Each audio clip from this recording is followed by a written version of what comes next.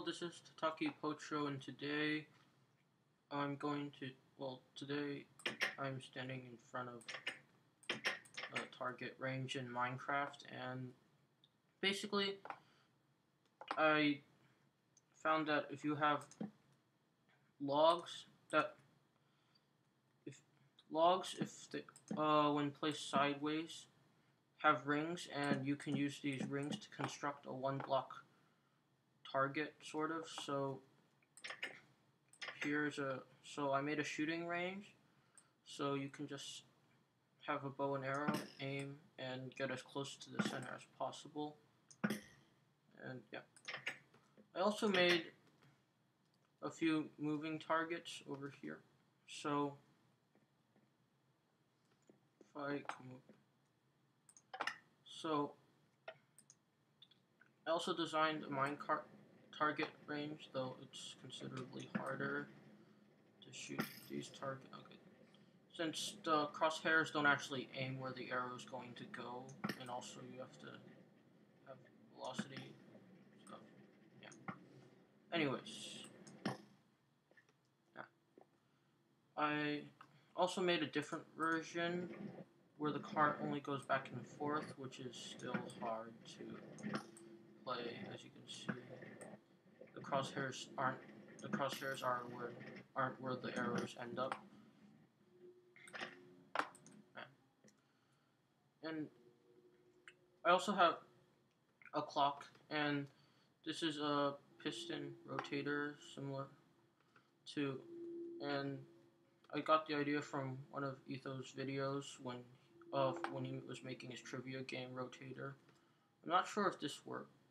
I'm not sure if this is working the best it can, but basically it's just a clock, so when I turn it on, it rotates the logs and you can fire at them, but as you can see, since it's moving, I miss. The only problem about these logs is that you can't actually keep count of the arrows, so for example, this one you don't even know where it went once it moves. So anyways, so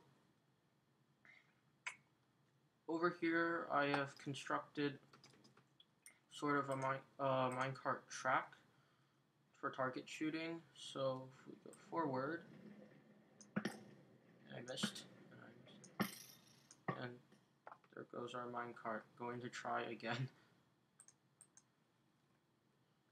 And we're going to try again because I shot my minecart.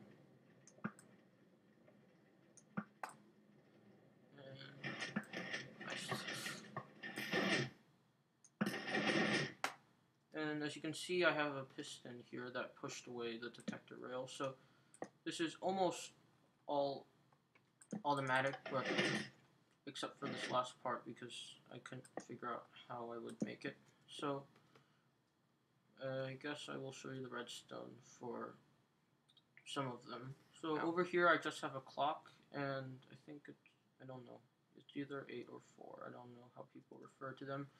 But each of these have a delay with the piston, so when one piston moves, it pushes the row of blocks, and then another moves, and I think I did it wrong because it's not working. So I'm pretty sure I did it wrong.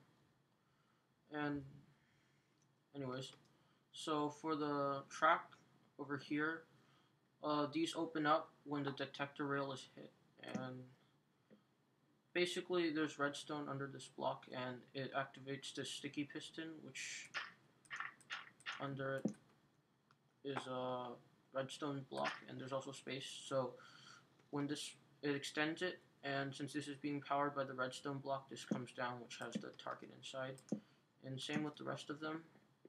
And over here was the same idea, except it would make all these blocks come down, so when it hits the detector rail, all of these pistons come down. So over here, wire. So basically, this redstone block comes over here, and it inverts the signal, so it comes to these pistons, and these sticky pistons, and on the other side, there's redstone blocks, and they when they're pushed, these pistons aren't powered, so they come down, feeling targets like ores and other regular targets, and also there's dirt somewhere, I think, over there. Here, dirt. Anyway, so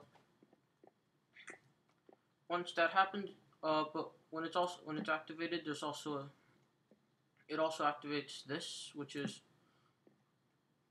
a delayed signal, and it eventually comes out over here. And after I think it was 8 ticks or 8 delay, I don't know, it comes to a sticky piston, which pushes the detector rail over and destroys the signal, which makes these go back up. But they don't really go back up, and I don't think I built any of this correctly, so, well, the redstone, but anyways, that was just an interesting thing I did with arrows and turned them into target. Anyways, bye.